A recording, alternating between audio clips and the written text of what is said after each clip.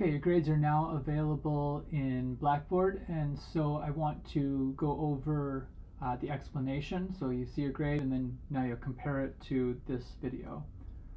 Just a reminder, here's the rubric that you're going to be, that you were graded on. And so if you got an A, that means you were on this right-hand column. If you got a B, you were almost there. You were working out, but you didn't quite phrase the answers the way that you needed to get an A. If you were in a C, then you were really just trying to understand these concepts and apply them, and it could, it's pretty clear that you were trying to do it the best you could, and hopefully you'll be progressing for the next few weeks. But you might want to go back and make sure you understand the underlying concepts, and so that you don't get further behind.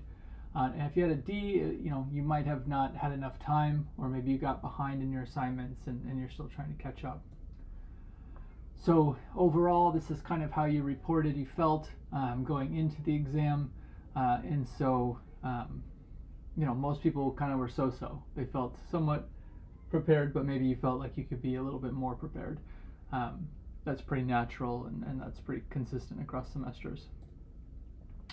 So one major question that I really wanted to see, this is kind of at this point in the semester, I'm hoping that you're starting to see what's called the dual constitutionalism, constitutional law as a set of rights, an idea of freedom, liberty, these kind of buzzwords, checks and balances, all these things you might have learned before this, but then also it's a system, right? It's a structure, it's departments and human beings and things that are trying to keep society in order. And so these two things are often in clashing with each other, or we're describing it here as a tension. If you were still struggling, right, you might still be thinking everybody just needs to get along and that's what law does, right? And so that would be a big mistake to think that that's realistic, and that's clearly not what law does. And then if you were somewhere in between, you're starting to see the complication of it, and you're starting to see the benefits and costs. I just put 4 answers here that I thought are representative of the kind of answers that students put in. So several of you were kind of saying similar things, and so I want to just give these answers here to help you see that it's a process, right? People are coming to these answers the same way, but again, what I'm really looking for is that you can show me that there's a tension between individuals' rights and the state's desire for social control and controlling people's behavior. I also wanted to be able to see if you could move beyond procedural rules, right? If you were just to put in a Google search for law, you'll see information about procedure, a set of rules, right? And so it's clearly not just that. No offense to Google's algorithm, right? But law is much more complicated than that. All you have to do is read a legal case, and this is really what you were able to do. You were able to look at a case, and I've got 4 different cases here. So students came to this understanding from different cases and contrast it, right? It would be lovely if there was a universal idea of law, then we wouldn't really need it, right? As the saying goes, if all men were angels, no government would be needed, right? So we don't want to know what the ideal version of law is. We want to see how does law actually practice itself out, and how do people use it in everyday settings. And so here's where you were able to show me that it's more than just a set of procedural rules, and many of you actually pushed beyond that and said the reason why it's not just procedural rules is that the procedure isn't always followed, or that sometimes it's manipulated. And so you started to see that there are instances in which the ideals are not even really attempted to be kept, and that there's really much more practical or pragmatic issues that have more to do with social control. So good that you're starting to move away from just seeing law as rights or just as social control. You're starting to see the balance between the two. You're also showing me now here that your different experiences, and this was the kind of the buzzword that we're looking for here, is that if you showed that people have different experiences based on race, class, gender, socioeconomic status, right, all these different things that manifest in an unequal society, that's how your viewpoint, your philosophy, your standpoint is going to be different because of those experiences, and you're going to have different expectations about what law is and what it can do for you, as well as what the different obligations and duties that different people have.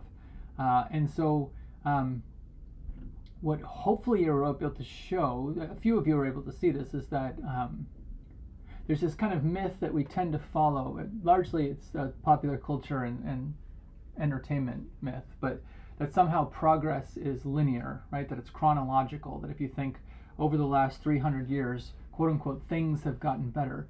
The reason why this is wrong is that no one is 300 years old, right? And so there's new generations born. Each generation is about 20 years if you think about it that way. And so these challenges come back, right? So a new generation has to fight for their rights all over again because nobody lives forever, right? And so the myth of this progress over time is largely kind of going back to the philosophical question based on your viewpoint, right? So if you feel like things were really bad for people who look like you 400 years ago, then you might believe things are better. But that's not because of time, and that's not because of society. That's because of each generation struggling to fight for a better reality for their children and grandchildren. And so you'll start to see why these systemic injustices keep appearing each generation is based in the Constitution. The Constitution is what creates these unequal social relations and protects certain private property interests. And first and foremost, the private property interest of slavery and of believing that some people are inferior to other people. So this hasn't changed, right? And the structure of the system hasn't changed. So people are really just fighting within the structure. So if you really wanted to see progress, if you want to think about it that way, which I don't recommend, but let's say you're persistent and you want to keep seeing it that way, then you'd want to see a systemic progress, systemic change, a different system. A new constitution. That would mark an actual change. Right now, all you're seeing is kind of like almost like a football game that never ends, right? So it's constantly the third quarter, and each team is just going back and forth, back and forth, back and forth, right? Because the game isn't changing; it's the same game. So hopefully you'll start to see that, right? It's the structure, it's the system that creates these inequities. It's not just people's opinions or their belief systems. So hopefully you'll be able to see that over time. A few of you are able to do it. But a lot of you are still kind of arguing about the myth, right? That quote unquote things were better. That's a relative concept, right? It really depends on who you are in any given moment, right? In any given place.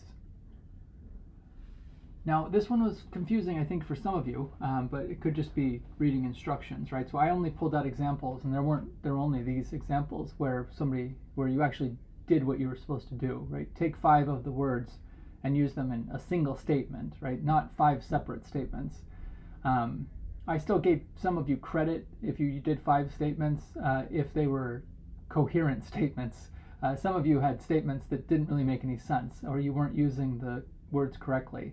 What I was testing here is to see, do you understand what these concepts mean? Not your ability to Google or your ability to read the definitions, but can you actually use them in a sentence? Are you getting to the point now after 5 weeks that you're starting to use legal vocabulary correctly? This is really just like a mini test to get you thinking more, because you're going to have to start using legal vocabulary quite a bit over the next few weeks. So this is kind of a way of practicing.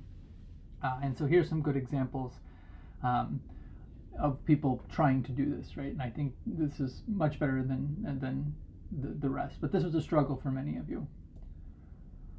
Unlike this one, right? This one, of course, was your personal opinion about something that you're learning. And I just want to show here that look how many different things there are, right? People are coming, even though we're only focused on 2 pages of the book, you're all kind of coming at this from different perspectives. This is, of course, because you have different experience, you have different standpoints, and you have different interests. And so here are ways that you're making sense of the material and you're learning new things, right? So this is great, and this is a great way of showing me how you're making sense of the learning process.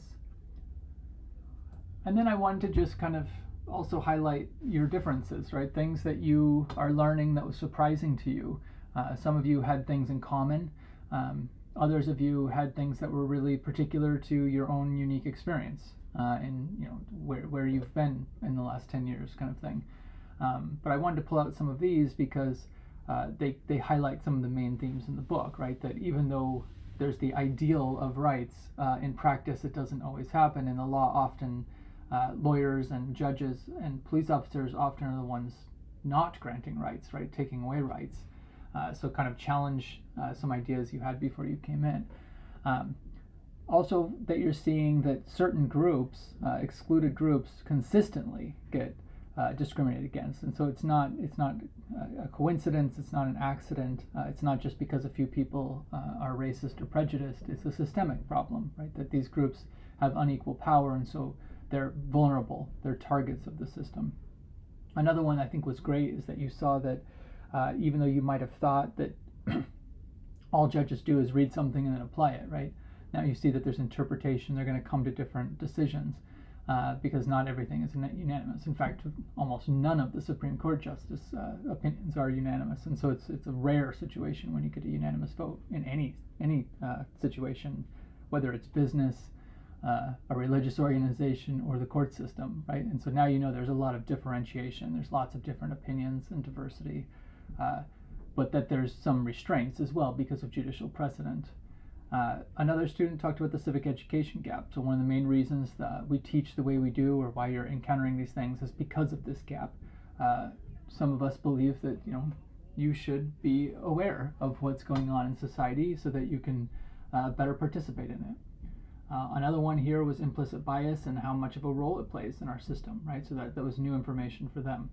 Another one was about different philosophies, and that was just a representative example. There's probably a dozen more legal philosophies. So if you're ever interested, you could look up philosophy of law, and you could find lots of different perspectives on what people think the law is or should be and how it operates. And then I was glad so many of you really did well on the sovereignty concept, and so it was interesting to read your answers and see kind of how you're struggling to make sense of these different political arguments we're having in the country today because of this issue of sovereignty. Who is sovereign, right? Is the president sovereign, like in Korematsu in the Trump case, the Trump versus Hawaii case? Is Congress sovereign when they pass certain laws? Are they supposed to protect people's rights? Is the court, unelected judges, are they sovereign? Are you sovereign, right? Is the state sovereign? Is there some group of people, are all white men with property sovereign, right? How do we decide who's going to actually be autonomous, right? Who's going to be carrying that individual liberty with them? It's good that you're struggling with this because we're all struggling with this. There is no correct answer. There's different schools of thought. Different people have different opinions based on their experiences and their standpoint and their philosophies. So I just wanted to remind you, this test was only worth 10 points, which is somewhat unusual for a midterm, right? I'm sorry, it was only so I think, it's somewhat unusual because people place a lot of value on the exam. But in this case, right, I wanted to just check in and see how you're understanding the materials. As you can see, the discussion boards are actually very important to me. The final exam will be a way for you to really kind of show what you're doing at the end of the course, right? How well have you understood all the concepts? And then these case analysis assignments coming up is a really good chance for me to see if you're able to apply the learning that you've had so far. And then here on the left-hand side, these are the scores to help you see. Sometimes you want to know how you're doing. So at the top end, students that are doing the most work, they're getting the answers correct. They're in the 70s and 80s, right? Students who are kind of working it out, they're in the 50s and 60s, right? The average, the middle score is 51, and so that would be around the C, kind of starting to apply yourself, right?